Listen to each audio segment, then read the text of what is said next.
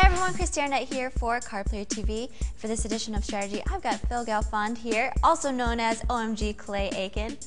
How's it going? Pretty good, how are you? I'm doing wonderful. Of course, Phil is known for playing some of the highest stakes of Heads Up Pot Limit Omaha, so that is what we are going to talk about today. Cool. All right, so let's talk about pre-flop strategy. How often, or what percentage of hands would you say that it's appropriate to raise pre-flop in position? Heads up in position if you're 100 big blinds deep or so, or more, especially if you're more, you can pretty much raise any hand. I'd say you could get away with raising every single hand against a lot of players if they're folding too much, or you know, if you want to cut back on some hands, even just cutting back on like when you have trips or quads in your hand, or just like really terrible hands fold. But the position's so powerful in PLO, and they just aren't going to have hands, like they shouldn't be defending enough to make it not profitable for you to just raise everything. Is it ever appropriate to limp in on the button? Yeah, I think it's more appropriate when you're shorter stacked and you're in a spot where you don't want to raise and get 3-bet and maybe have to fold, maybe have to call, have it a close spot. So like some hands you'd rather keep stacks relatively deep with weaker hands and not get that much in pre-flop. But when you're 100 big blinds deep or more, I think that you can pretty much raise every hand, and it'd probably be more profitable than limping most of them. Okay. Now, what about re-raising out of position?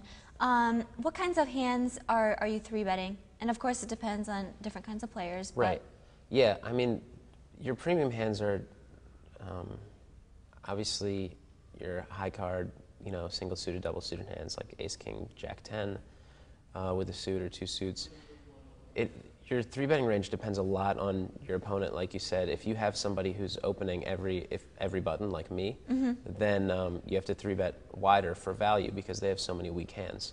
And you do have to balance as far as, you know, you can't just have high card hands. You have to mix in your premium, you know, low mid card hands. So like 3, 4, 5, 6 double suited. You should be 3-betting so that when the flop comes 2, 3, 4, they can't know that you never have that flop nailed. And so really look for like hands with connectedness, suited, double suited.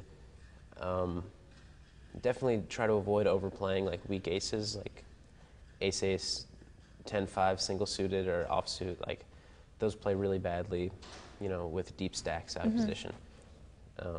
So yeah, mostly look for connectedness, double suitedness, like I said, things like that.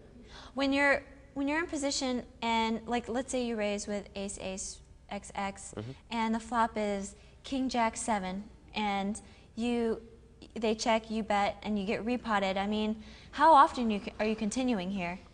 It would have to be like a pretty specific kind of opponent where I'd continue with that hand. It's, against any hand that's like somewhat legit, any value raising hand or like any decent draw, you just have terrible equity. You know, you have no outs to improve. Even your 2 aces bring a straight, so like a queen 10 straight.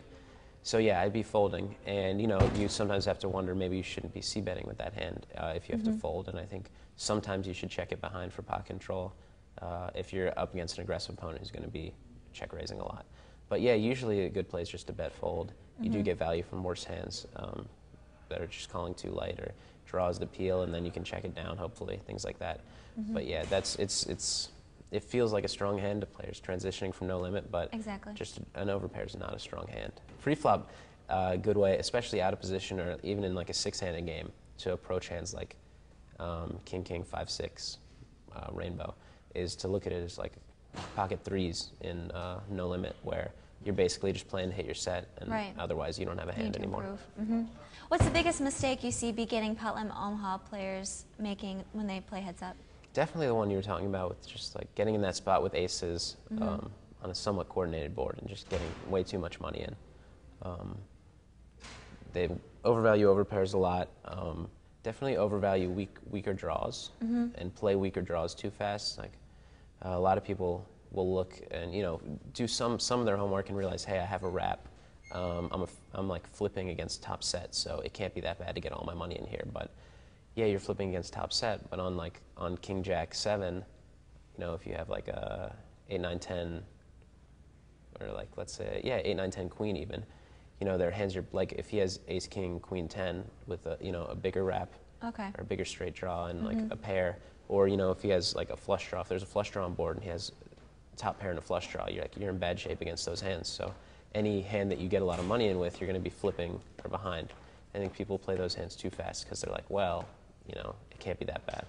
So they almost see these hands that they have a big draw and they're willing to go broke with it, but they don't really have to. They can exercise some pot control with weak draws. Yeah, you worded it perfectly. Like, they're willing to go broke. You can, you know, you're not folding, but you know, you don't need to push the action. You're not really looking to get more money in. Okay. Well, great. Thank you so much. Yeah. Thank you. Great to talk to you. Chris Yarnett with Phil Galfond for Card Player TV.